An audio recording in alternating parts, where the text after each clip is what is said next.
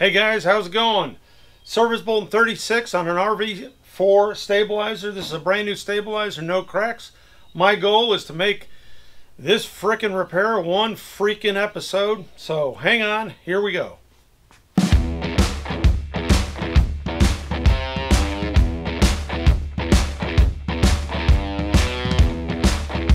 Hey guys, so what we've got here is an RV-4 stabilizer. Brand new, never installed, probably a lot of RV tail kits laying around, if you know what I mean. Anyway, long story short, we are going to the owner on his other stabilizer. He had an airplane ground interface issue.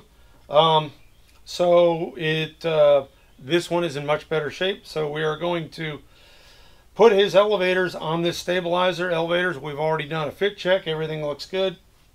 So seeing as he had a doink in the stabilizer, he pulled it off, and we're going to just put a brand new stabilizer on the aircraft. We had it in stock, so it works out real well. This one here, just like the RV-3 that we did, we're going to be putting the service kit in. So we're going to be putting in HS416, which is a form part. When you get your RV-4 kit, these parts are formed. On the RV-3 kit, you get formed parts, plus you get raw aluminum. On the RV-4 kit, you don't get the raw aluminum.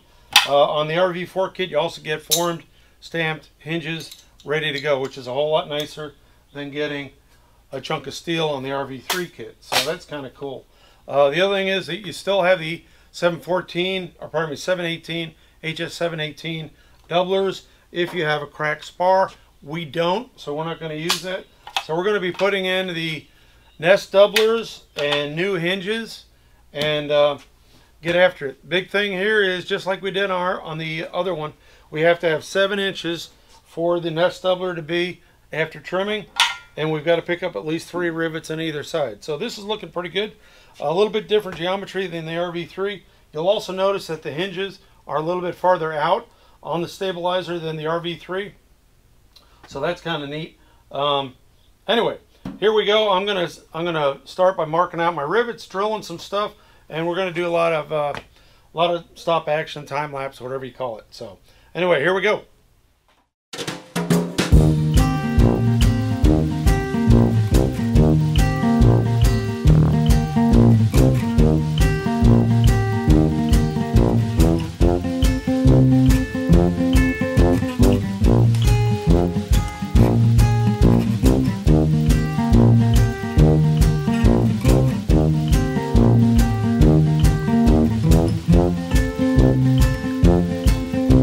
Okay guys, that wasn't too bad. If you noticed, I got my stupid tape, but I put tape on here where I don't want to drill out, so took care of that. Got 6 rivets, top and bottom, all drilled out.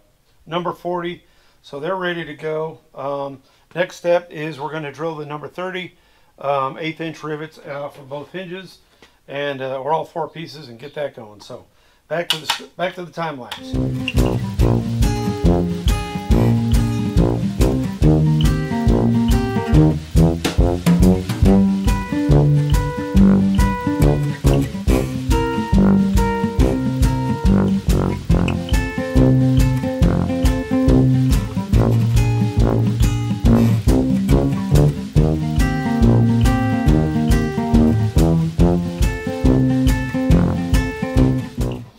Okay, I've got all the hinges out, got them all marked, so we're just going to set those aside for now. Now what I'm going to do is get these nest doublers figured out in place where laterally they need to be, and then I'll start trimming them off. So let's figure out, I got it just kind of jammed in there. We'll see how it fits. So,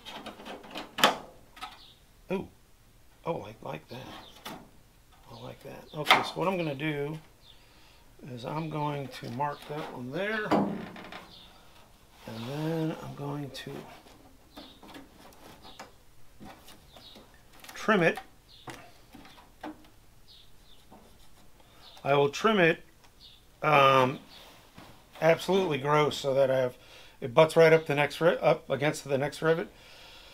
What that'll allow me to do is get it in place laterally, and then what I will do is I'll drill my upper and lower rivets from the for the spar attach, and then I'll back trim on ED from those, making sure I have my 7 inches and 3 rivets. So anyway, I like that. I'm going to do the same thing on the other side. Anyway, same. So.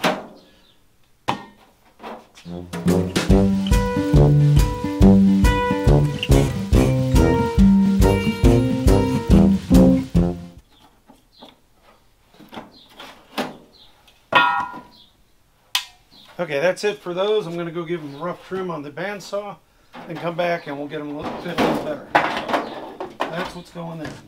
I'm using the electric drill only because this is kind of a small job. I figure some of you folks may not have an air compressor handy. I hate an electric drill. I don't like it. It's big, it's clunky, it's slower than the air drill. But I'm using it just because I don't want to listen to the little air compressor right now. Hey, you know. Anyway, off to the bandsaw. Okay, I'm back with the trimmed off a couple inches on either side. So now we're going to just fit these in. See how they do.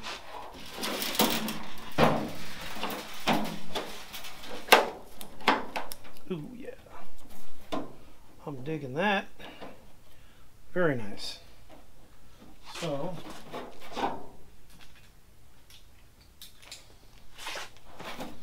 take some Cleco clamps, get this in position, and then we're going to get our number 40 and drill the upper and lower cap. Cool beans.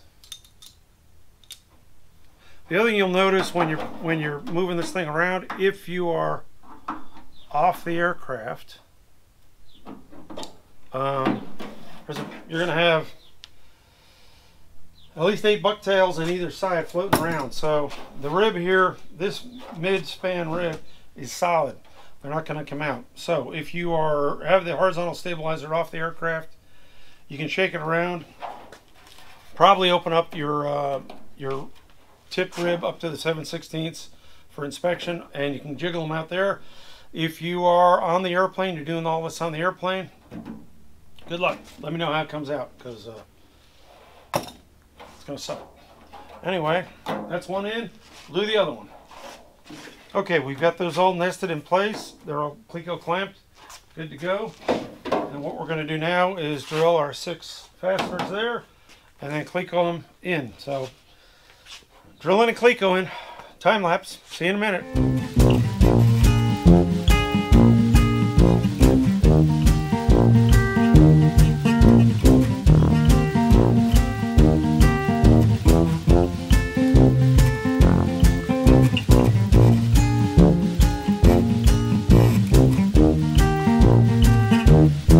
Okay, I've got these all drilled, top and bottom, Cleco one side. Now I can actually trim these 4/16 channels to net. I can trim those to net, get my edge distance, get those trimmed to length only, because I can't trim the inner radius, which is not real well defined in the Bolton, but I can't do that until I get my hinges placed. And this is the problem, is I can't place my hinges because I don't know where the holes are. So how am I going to do that? I got an idea. So hang on. I'm going to take a little bit of a break, do some probably water, probably get a cold drink or something like that, and I've got to put some stuff together, and then I'll be back. Okay guys, I am back. Cut these off, trimmed them up, so they are now to net length. They are not yet to having the V cut out. We've got to do that after we place the hinges. So anyway, that's that.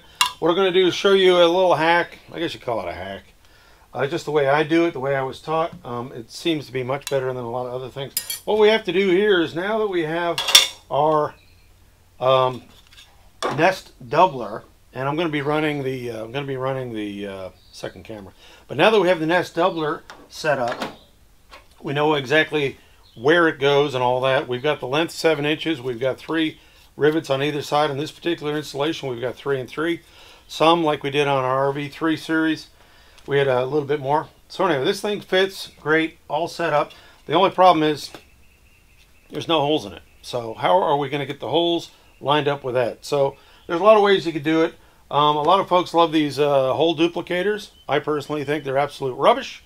I'm going to show you a different way of doing it. But This is the way I was taught. I have a set of these. They're in the bottom of my toolbox. In all my years, I've never used them because they suck. That's my opinion.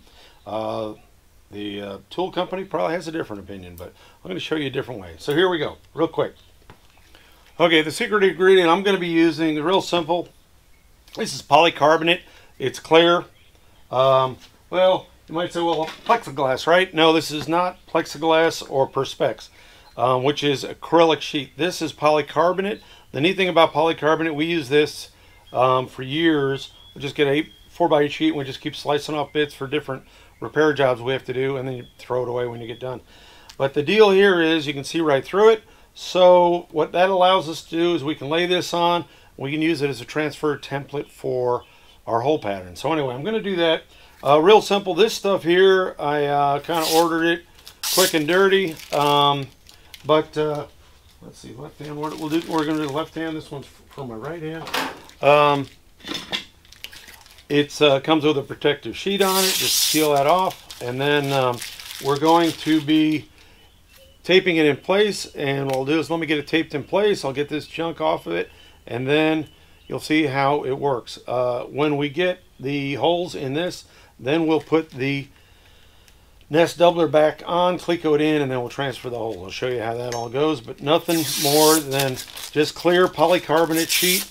I would recommend no more than 1/16. This is actually, I think it's about 90 thousandths. This is 3/16 or 3/32, I think. 1/16 is probably plenty thick enough. This is kind of what I got. Late at night, add to cart, shopping on Amazon. So here we go. Okay, so all I'm going to do is I've got and cut this kind of taper to fit right here, nest down in the spar area. And what I'm going to do is, pardon me, I don't have a support. Again, I'm assuming you don't have a you don't want to spend a weekend building a support for a job that shouldn't take that long. Now, if you've really been attentive and noticed, you'll notice that it's about the third shirt I've been wearing, because this is kind of all fill work for us. So just a thing. But we've got a lot of other projects going on. So anyway, there we go. You can see here the, let's kick that over. I'm going to kick that out of the way. It's our nest doubler. So you can see here, nice clear deal. I've got it taped in. I've got it marked left hand. And then we'll take our drill, come in here, and the beautiful thing is you can look right through it and drill right down.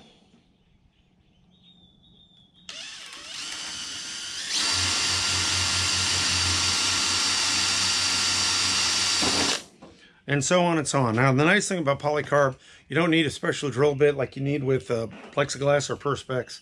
So we can just drill with a regular drill bit, and then we get all done. Then we'll be drilling aluminum with the same drill bit. So kind of neat.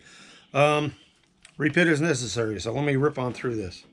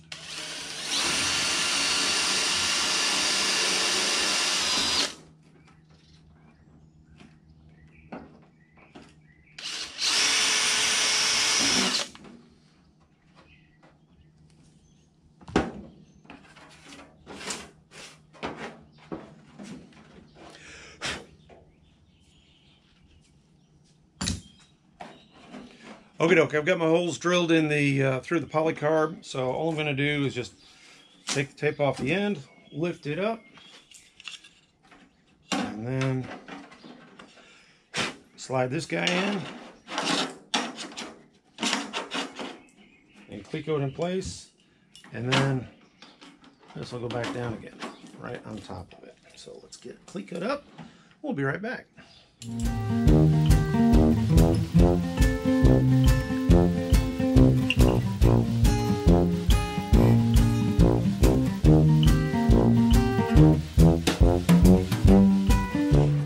Okay, so now I've got my Lexan or polycarb on top of the aluminum HS416 channel. So now all I'm going to do is, I'm not going to drill all the way. I don't intend to anyway. But what I'm going to do is use this drill guide as just a, I'm going to just basically kiss it, get my centers, then I'll drill with number 40 and then bring them up to full size on that. So should be, do a little bit of that on each hole. And we're just using this as a drill guide, that's all.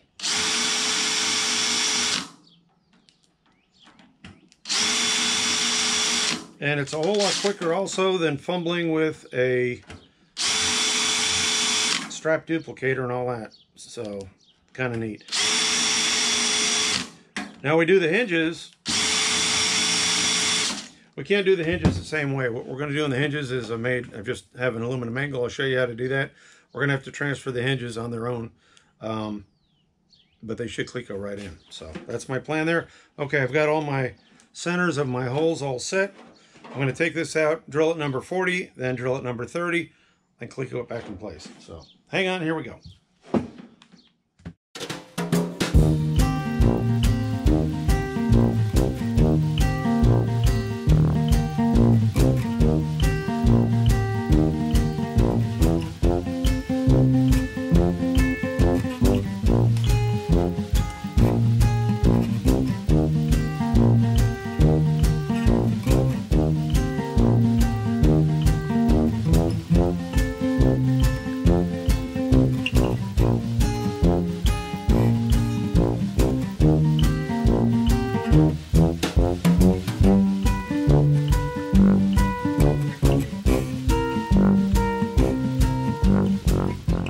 Okay, so we've got this drilled and deburred.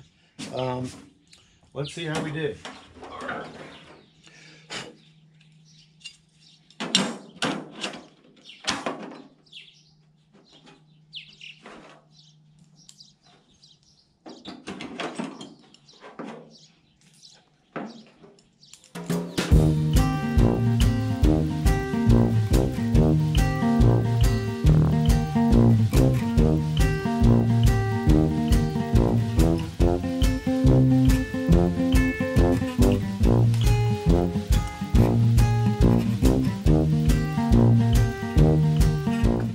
Well, there you go. The hinge holes are all drilled real time. I was fumbling around with the camera and everything else. Real time was about 5 minutes. Honest to goodness, 5 minutes. So lay a piece of Lexan, polycarbonate down, do your holes. Don't do them all the way. Just use that as a guide. And then when you take it out, I do that in 30, number 30s. Take it out, and then those are all centered up, ready to, I hit it with a 40, take them to 30, full size, come back. So now we are ready for starting to drill the hinges and get those placed. So anyway, other side, same as this side, easy peasy. Let's go drill some hinges.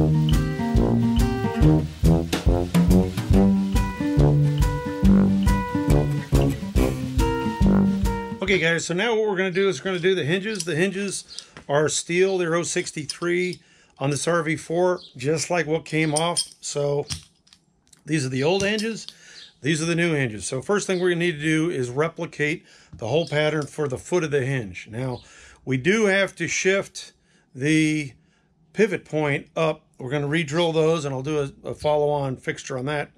We're going to have to drill that up 40 thousandths, the thickness of the of our little our little fill doubler there.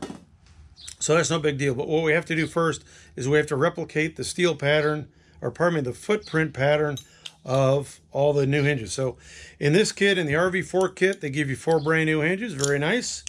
And we're just going to replicate these. So it's going to be pretty simple. Okay, I'm going to pick up one of these. Boom, boom, boom. There we go, number 1.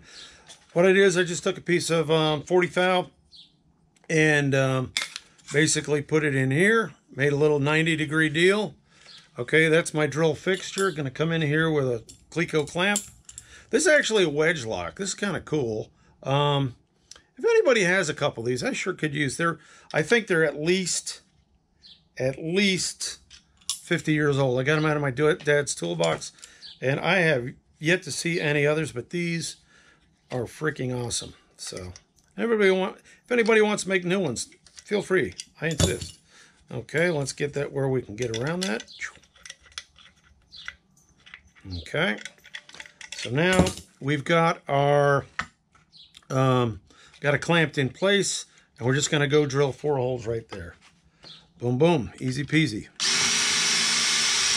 Boom, boom.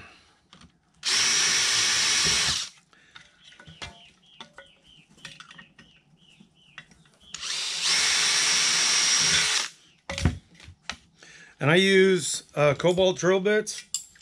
I've been using them for years. They're the best ones. They last for quite a long time.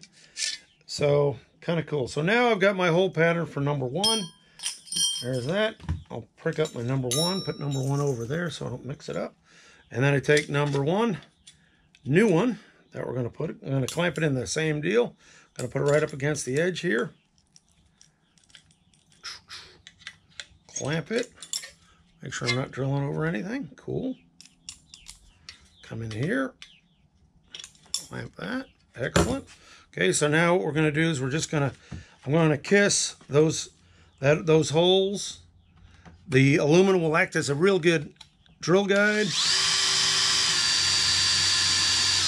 And it gives me a nice little divot for number 40. I'm going to use a number 40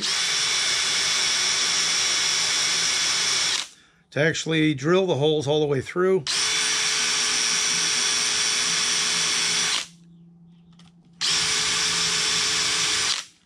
And then size it up to a number 40. So that was with a 30, and all we did was we kissed the bottom of it. And what's nice is now we have a nice little indentation, absolutely centered, beautiful, to drill our pilot holes. It's no big sweat. Okay, come in here, and now I'm going to drill them all the way through with the number 40.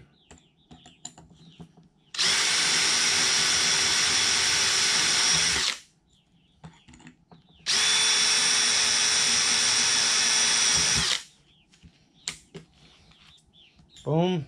Back to a number 30.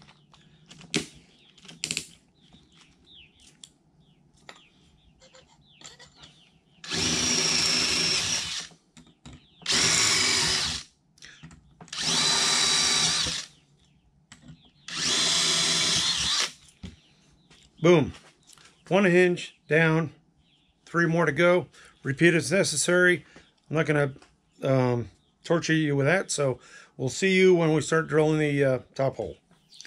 Okay, guys, final step is going to be back drilling the old hinges to the new hinges. And what we've done there is we've got a piece of steel backing, got a 40,000 spacer that's simulating the hat or the nest doubler. So we've got that going. And then it's pretty simple, just back drill that. So nothing going on here. You can see here, this is just as per the service bulletin. We've got a piece of support plate on the bottom, piece of 40 over here. Our new hinge is set up on top of that. Our old hinge is there. So that gives us our 40 thousandths difference of hinge line. And then we're going to just back drill into that. Boom. That will set our deal. So we're in good shape that way. We've got the edges all lined up. Everything's good there. Now, one thing that you will find on putting the hinges back in, because the nest doubler, and I've got the other pieces somewhere here, because the nest doubler is a little bit, we just added 40 thousandths. We want to make sure that this edge of the hinge does not get into the radius, and you'll see that in the service bolt. So you'll probably end up taking about 40 thousandths off of each side, maybe a millimeter, something like that, about that much, just to stay out of that radius. You don't want to put a sharp edge into the radius of the nest doubler. So that's what's going on there. I'm going to get all these drilled, and then I'll be priming them and getting all the aluminum parts done. I've got to cut out the little V's in the nest doubler. That's no rocket science there. I did it on my other video. You can go look at that one if you want to see the long form. Short of that, the one thing I did misstate on is the original hinges were 50,000 steel, and they changed them to 63,000 steel. I don't know why. I mean, it's great they put more thicker material in, but really the failure was in the web of the spar, not here. But, you know, that's what Van wants to do. That's what Van wants to do. So that's what we got going on there. It's a bigger, thicker hinge. Hopefully that will take those loads into the spar web. So that's what's going on. Service Bolton 36 on an RV-4. If you guys can figure out how to get those bucktails out, you let me know. It'll probably be, and you probably want to count them too. You're going to have 8 in each side. So in order to get that stuff from clanking around an aircraft, or if you're doing repair on the aircraft, again, go in probably through your borescope hole and then suck them out. Count them in the vacuum cleaner. Make sure you got them all out. Short of that, what we're going to do on this one is we're going to stand it up on end and shake it out. I think it'll come out okay. So that's what's going on. I'm going to have a bunch of pictures at the end of this thing so you can see everything that we did. Any questions, comments, put them below. Anything else, definitely hit the thumbs up. Any of that stuff helps us out. If there's any more content you guys want to see, let me know. Like, share, subscribe, notify. Short of that, it's getting hot again out here in Texas. This is the third day, third shirt, maybe fourth. I don't know. You count them. Anyway, that's it. Hanger rats out. Go fly yourself. Stay cool.